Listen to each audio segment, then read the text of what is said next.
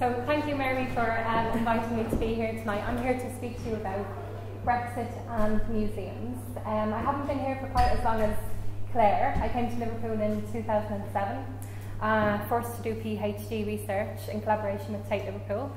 And since taking up my role at Liverpool Hope University 6 years ago now, I've worked very closely with National Museums Liverpool. So I do know the national museums in the city very well.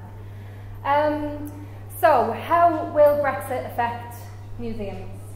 I don't know. Nobody knows, but there has been a good deal of commentary and a little bit of research since the referendum, which tries to predict how it might. So I've taken my brief very literally tonight. I have 5 points that I hope to cover in 10 minutes, so bear with me. And the first point that I'd like to discuss is funding. So rightly, museums are concerned with what Brexit means for funding, and in particular what it means for European funding. Especially with the kind of spectre of no deal continually on the horizon. Museums are concerned about whether they will have access to European Regional Development Funds, as many museums in Liverpool have. We don't have to look too far to see Museum of Liverpool, to see Merseyside Maritime Museum, Tate Liverpool, who've all benefited from that European funding. And European funding, although it's not a regular source of income for museums in the city, is a very crucial factor in the kind of portfolio of support that museums need for capital developments like that.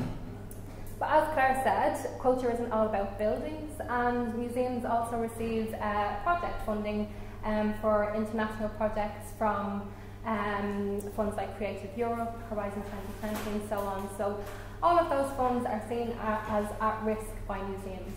So that's just getting us started with European funding. If we think about the role of culture and museums on Merseyside, and we think about the things that Claire spoke to us about, like the income generation in terms of tourism and so on, museums on Merseyside have very much developed in that kind of regeneration, culture-led regeneration role.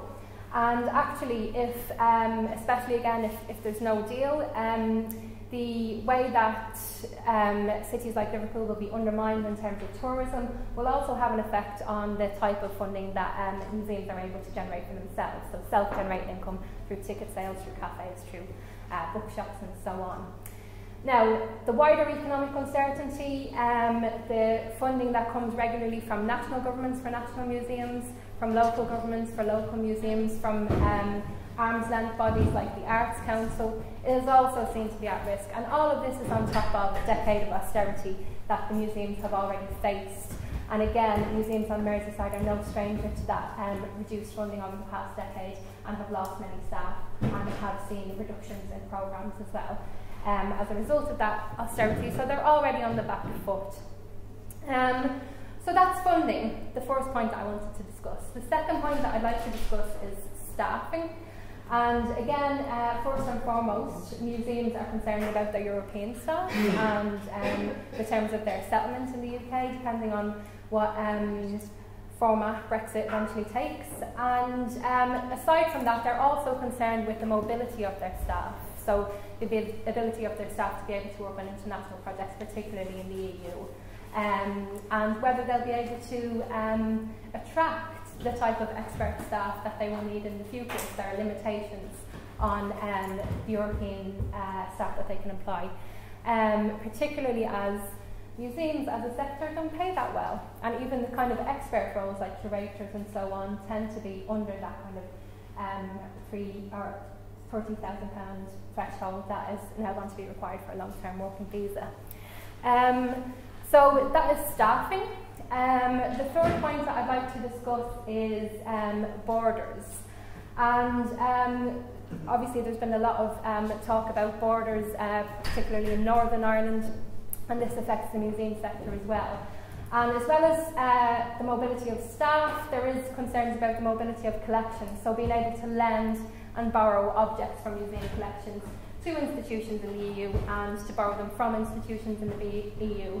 And again, this is like with most questions about the border, been sharply felt in Northern Ireland. There was some research done by the Irish Museum Association and Ulster University a couple of years back that said that the kind of cross-border or all-island partnerships that have been developed since the 1998 peace agreement have been put at risk by Brexit and by the uncertainty about the border arrangements. So perhaps not one that will be felt so sharply in Merseyside, although, come to think of it, Merseyside does punch above its weight in terms of national institutions. And national institutions are the ones that tend to do most of that international lending rather than the smaller regional museums. So again, borders might be something that affects Merseyside as well as Northern Ireland quite sharply. So the fourth point that I want to discuss, the points that I've discussed so far I think are probably familiar to you all. They're points that will be concerns across the public sector. So we're thinking about them in education. I know I have friends who are thinking about the same issues, borders, staffing, funding and healthcare. So, so far so familiar. The fourth point that I want to discuss is probably one that's more unique to museums, and that is the civic role that museums can play in Brexit and the aftermath of Brexit. And the director of the UK Museum Association, Sharon Heal, I think early March, when that spectre of no deal was looming large, made a statement where she said her biggest concern about Brexit was the damaging division to the communities that museums serve.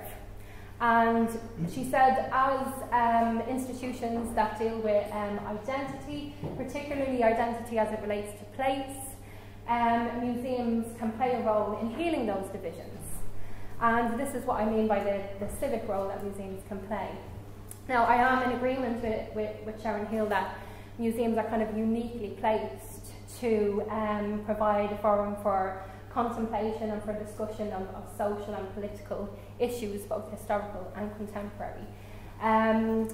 However, I think museums face a number of challenges if they want to provide a forum in which divided communities can come together and heal those divisions. There are a number of challenges that they will need to kind of at least consider. And this brings me on to point 5, which is museums are not politically neutral institutions. And in particular, one of the issues that I want to raise is something that's come through both the research that's been done by the Federation of Creative Industries and research that's been done by the Arts Council of England on the impact of Brexit, which is that by and large, the museum workforce is pro-European, doesn't want to leave the EU.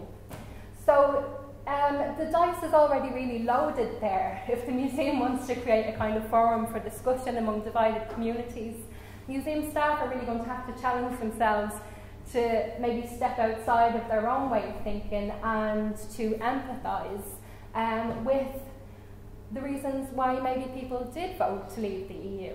I'm someone who strongly believes the UK should remain in the EU. But it's not impossible for me to think about why someone would want to vote to save the NHS, or why someone would want to vote for better employment opportunities, all of these things which are promised in the run-up to the referendum. I say promised rather than fulfilled.